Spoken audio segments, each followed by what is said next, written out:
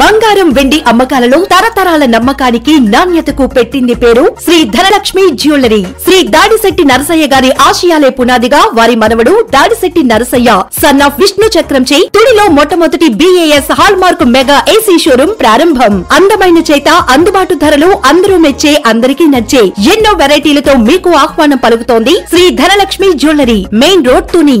నమస్తే, welcome to my media news. నేను Kalyani.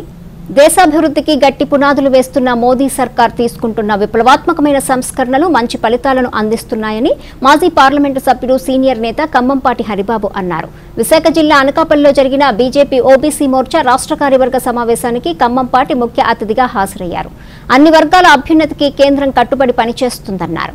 OBC Morcha నాయకులు కొలపర్తి శ్రీను, జగ్గారపు రాము, పాకా సత్యనారాయణ, పొన్నగంటి అప్పారావు, పూడి తిరుపతిరావు, ఎర్రనాయుడు, రవికుమార్ తదితరులు పాల్గొన్నారు.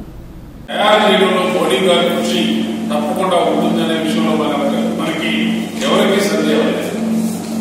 నేను గత లోక్సభలో పార్లమెంట్ లో ఉన్నాను. 5 సంవత్సరాల్లో పార్లమెంట్ లో తీసుకున్నటువంటి అనేక నిర్ణయాలు దగ్గరే చూశాను. నేను గతంగా చెప్పాలంటే నరేంద్ర మోడీ గారి యొక్క గత 5 సంవత్సరాల పాలనలో 5 ప్రధానమైన నిర్ణయాలు జరిగాయి.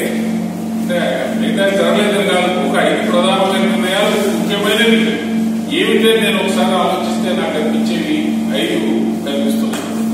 అందులో ఒకటి, దేశంలో పెద్ద నోట్ల రద్దు కార్యక్రమం తీసుకోవాలి. పెద్ద నోట్ల రద్దు ద్వారా నల్లధనాన్ని అరికట్టడానికి ప్రయత్నం చేయాలి. అలాగే ఉగ్రవాదానికి రూపం లేకుండా చేయాలి.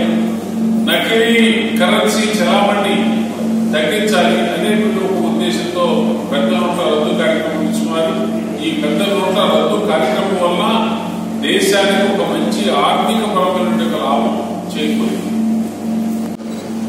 ఇవాళ పార్టీ ఏదైతే దేశవ్యాప్తంగా చేపట్టిందో సంఘటనా పరం అనే పేరుతో దేశవ్యాప్తంగా భారతీయ జనతా పార్టీలోకి సభ్యులను చేర్పించే కార్యక్రమం మనం చేపట్టాము. ఆ కార్యక్రమాన్ని ఏ విధంగా మన మోర్చా ద్వారా రాష్ట్రంలో ముందుకు తీసుకెళ్లాలి, ఎంత ఎక్కువ